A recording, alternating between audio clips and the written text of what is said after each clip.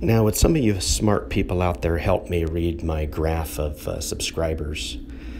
Because I've watched this over the last year, kind of as an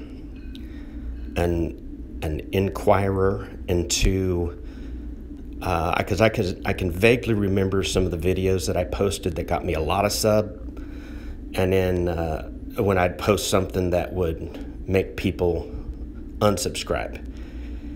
And I want to look into this trend a little more, but I'm almost certain that you would find that those that unsubscribed to me in the past year are overly sensitive and probably don't get my sense of humor, or don't want to watch the train wreck they're seeing, whatever it might be.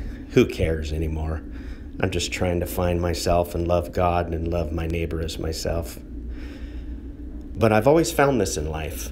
Most people like me, but there is a small percentage that I irritate the crap out of. So, anyway, it's kind of funny. I'd go up 50 subscribers and then go down 50 subscribers. Anywho, does this reflect that I have a personality problem? I'm not sure.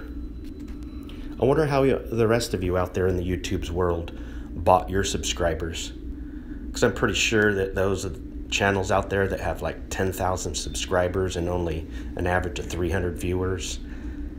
That's probably not accurate either. So somebody tell me how I can buy more subscribers. That'd be awesome. I want to make money at this.